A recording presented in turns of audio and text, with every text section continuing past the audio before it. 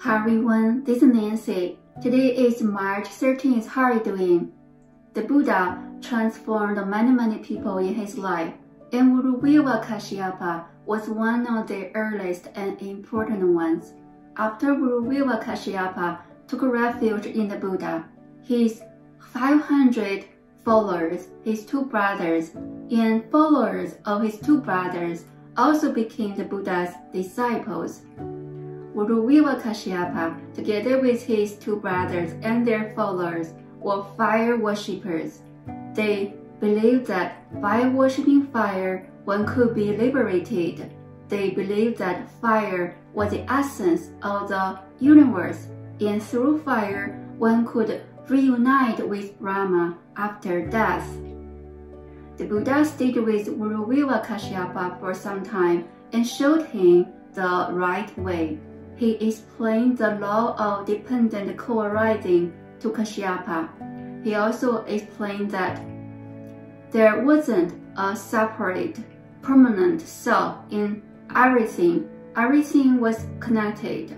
All were contained in one, and one contained all.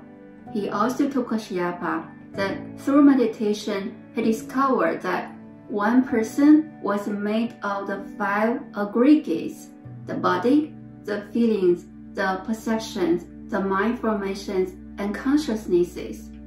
The 5 aggregates were like 5 continuously flowing rivers in which there wasn't a permanent element. One afternoon, the Buddha and Kasyapa stood by the Neranjara river. Kasyapa said to the Buddha, "Gautama, I have been meditating on the 5 aggregates. I have begun to understand that one's feelings and perceptions determine the quality of one's life. And I also say that there isn't a permanent self in these 5 rivers. But I still don't understand. If there isn't a self, then who is there to be liberated?" The Buddha asked Kasyapa, "Kasyapa, do you accept that suffering is a truth?" Kasyapa said, "Yes, I accept that suffering is a truth." The Buddha asked Kasyapa, "Kasyapa, do you accept that suffering has cause?" Kasyapa said, "Yes, I accept that suffering has cause." The Buddha said, "When the cause of suffering is present, suffering is present. When the cause of suffering is not present, is removed, then suffering is removed." Kasyapa said, "Yes, I see that."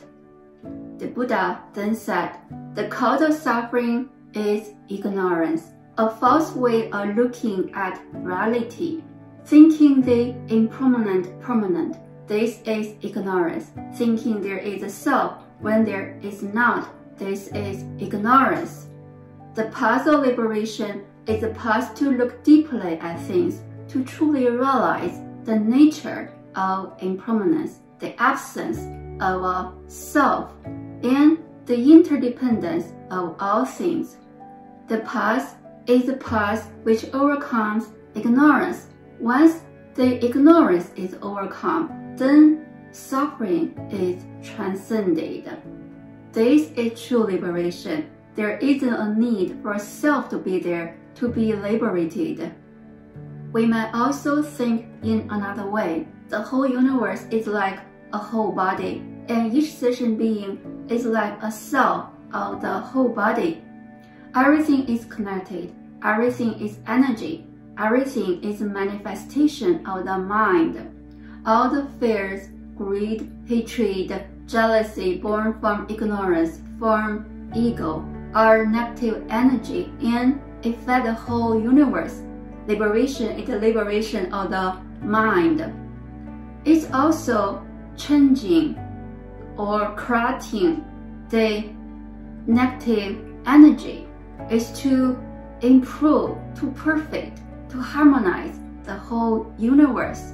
We are one with the universe. Do you agree?